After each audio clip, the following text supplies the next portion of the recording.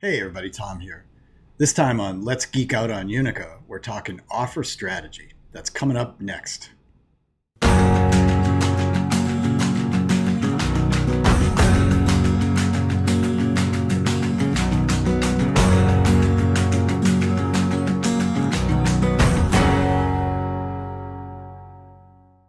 This is a continuing series we've been doing on offers and offer management. We're here with Matt Anderson. And Matt's going to bring it down to a little bit more reality today in showing us how we're bringing offers into an actual campaign.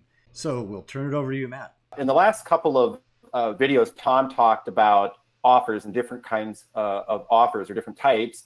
Here is an example of a type of offer, a BOGO offer, a buy one, get one offer. In this case, buy one, get two. You'll notice that the offer is made up of elements. So you have a title, the buy one, get two. You have some copy this week on select handbags, and that can be personalized. You have the call to action button, the shop now button. You have the image behind it that can be personalized based on customer segmentation. And then underneath the covers, you have a hyperlink that takes you to a landing page for that particular offer.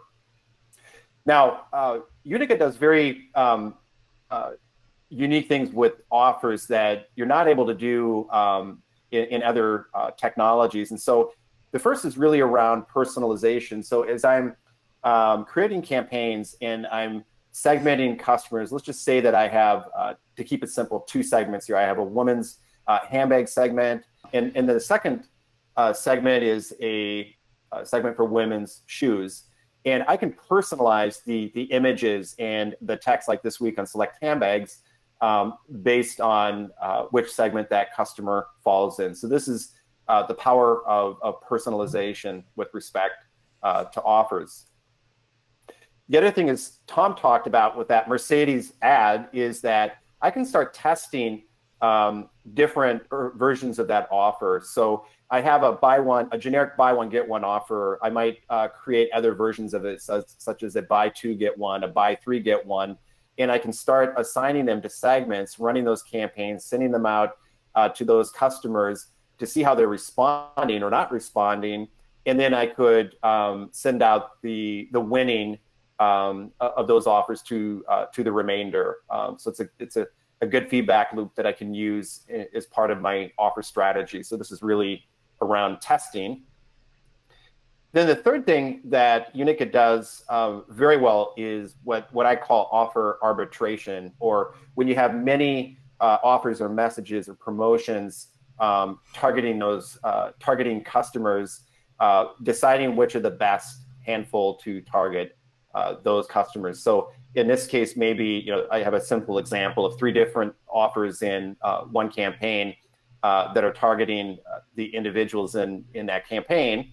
The other thing with offers is that you can deliver these across any channel. So basically, Unica is telling those channels, like the email service provider, like the websites, like the messaging platform, or the kiosk, which messages and content to display in those channels or screens, and then those channels will grab the content, from a content management system to display.